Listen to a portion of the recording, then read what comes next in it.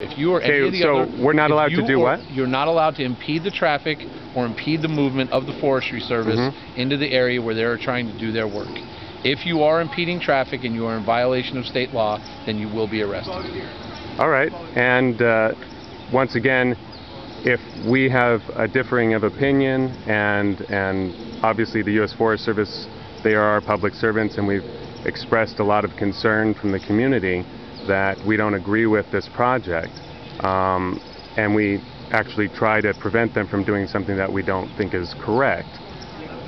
What's going to happen? The way that you do that is through a proper court system, and Yeah. if you would like to go to the court system, some higher authority will have the authority to stop that.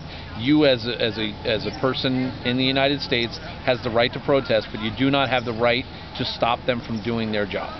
Okay? Okay. And if you choose to stop them or attempt to stop them from doing their job, Yeah. you will be arrested. Good to know. Okay? Thank you. Thank you.